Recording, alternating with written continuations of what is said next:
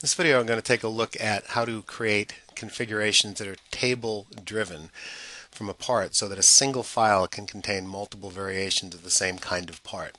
We have a metric nut here. Nut has a cosmetic thread, as you can see, and I'm going to add that metric nut to a design table and then add a few other variations, and then I'm going to show you how to, probably in a later video, how to create an additional configuration that would be a flange.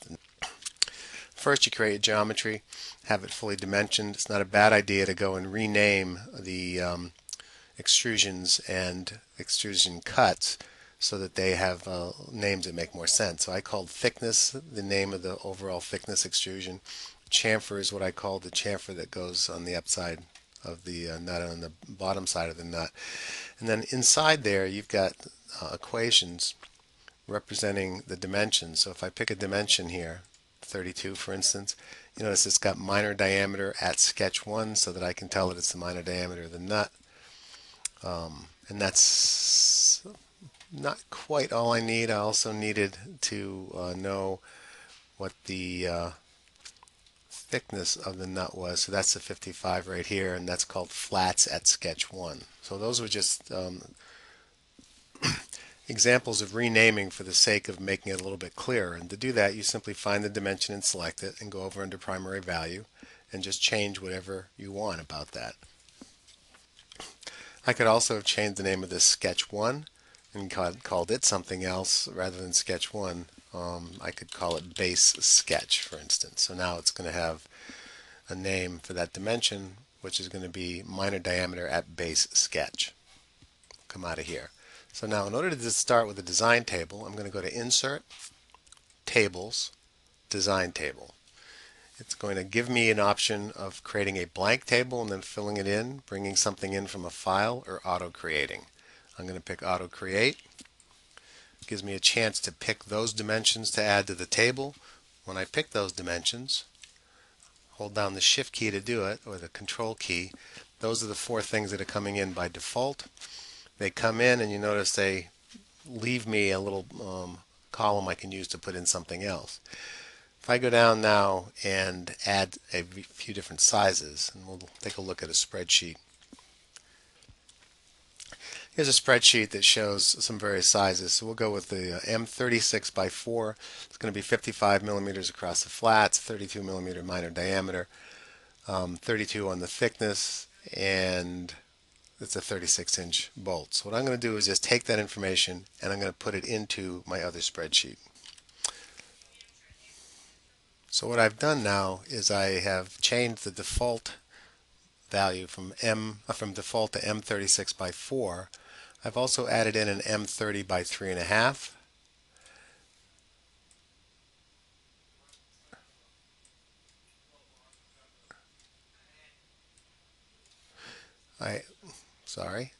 Okay, I added 46 as the distance across the flats for that one, made 27 the minor diameter, actually 26.5, made 26.7 the thickness.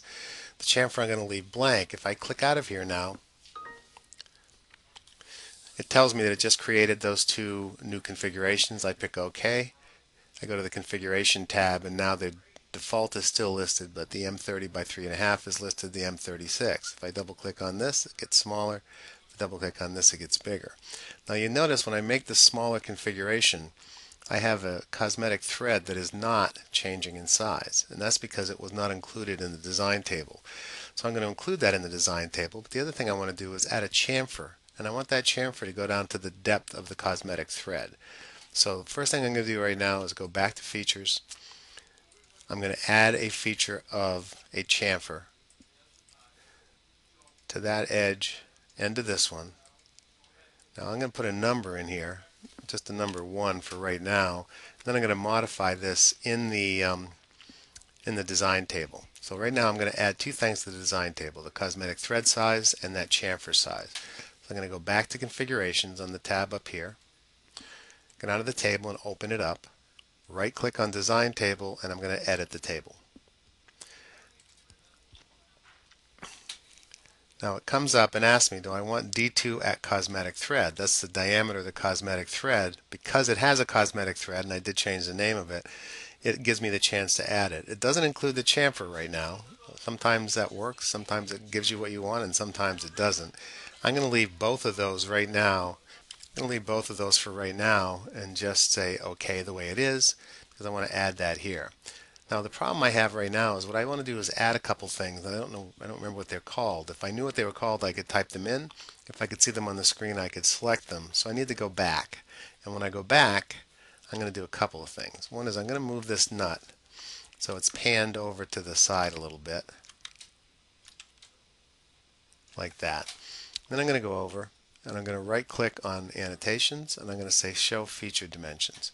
Now all the various feature dimensions are shown here, including cosmetic thread, which is right there, and the chamfer, which is right here. So I'm just going to drag that out a little bit.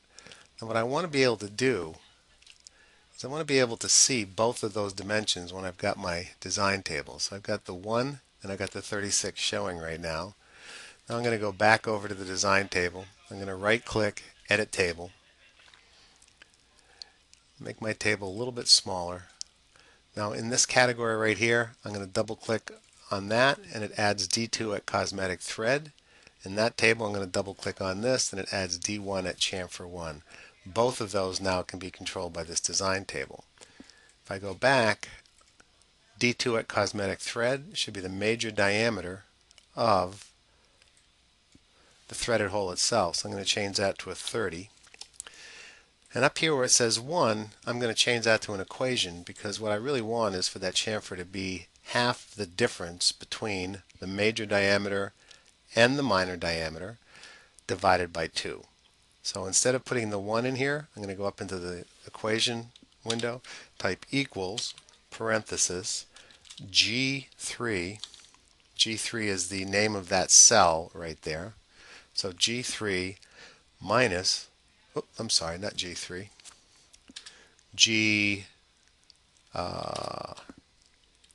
F3.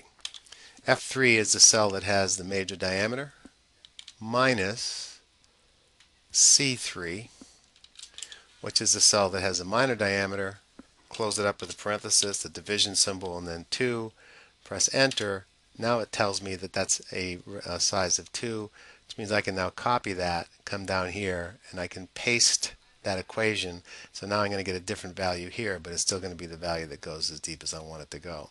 So I've added the cosmetic threads and then changed them to what they should be for size. And I've added that chamfer in there.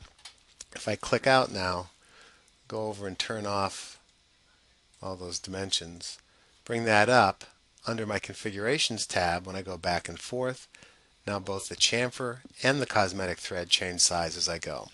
All I have to do now is go and take a look at the other sizes, add all these in, and now I've got a complete range of sizes on those threads.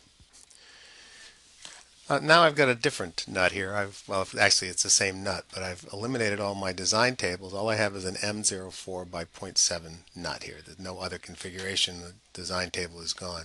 What I have done though is created some additional geometry for this, which at the moment is rolled back.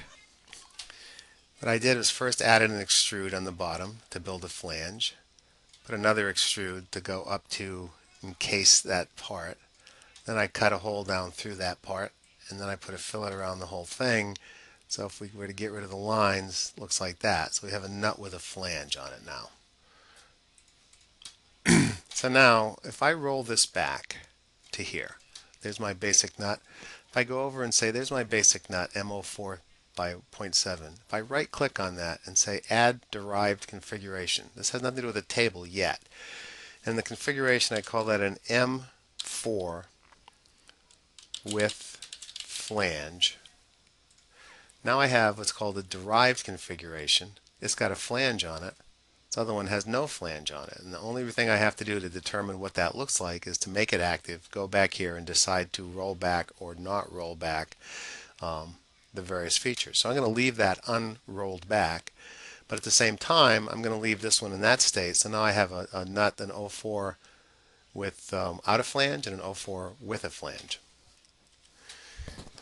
Now I'm going to go back up again and I'm going to insert a design table. This is my first design table here. I'm going to auto create it once again. It's going to pop up and you'll notice that it has got two things here. If I roll back, it's got the M.047 and the M4 with flange. And the difference between them, they have the same basic sizes. And the difference between them is going to be what is showing and what isn't showing. Okay, so now I have added another one over on the left-hand side. You'll see now I've got my configurations. I've got an M04 by 7 and my M04 by 7 with flange. I have to do one thing here. I got to go back. I got to roll this back. There we go. Okay, now with a flange, without a flange. I get out of the M5, do the same thing, go and roll that back. Now I've got the M5 with a flange, without a flange. Now what I'm going to do is add one more here, and I'll do the M6 by 1, go through the same steps that I went through before to create that. And I'm going to just do it by editing my table. Ask me if I want to add any of these things. If it does, I guess it's not going to. I'm just going to go over here and do an M6 by